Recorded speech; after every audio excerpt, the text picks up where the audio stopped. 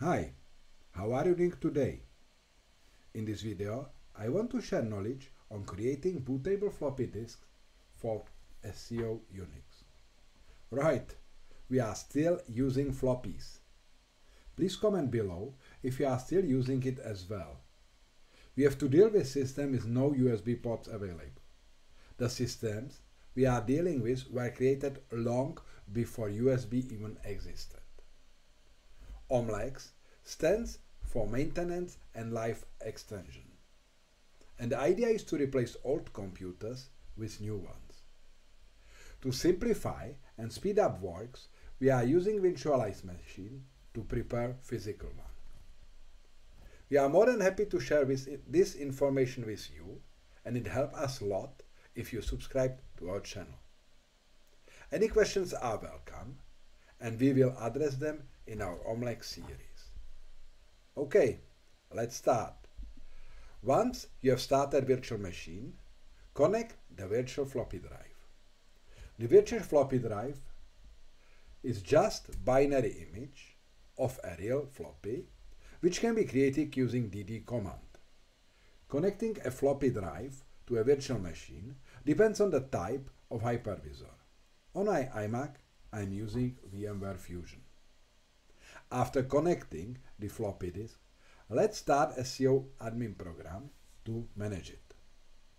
Go to File Systems and select option number 2, Emergency Boot and Root Floppy File Systems.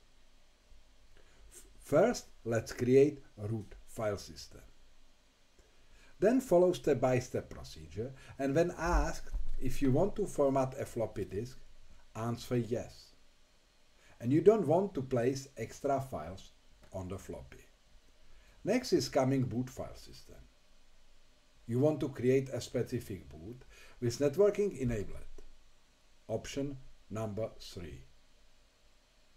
Then follow again step-by-step procedure, and when asked if you wish to format a floppy disk, answer yes.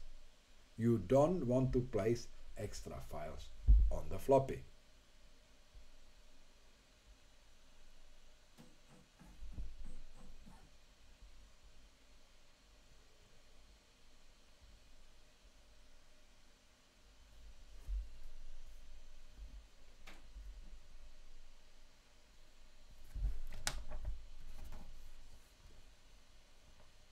Now we are creating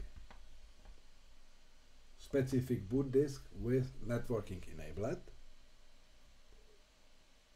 And when you are creating these floppies, make sure you are using right file as a floppy drive.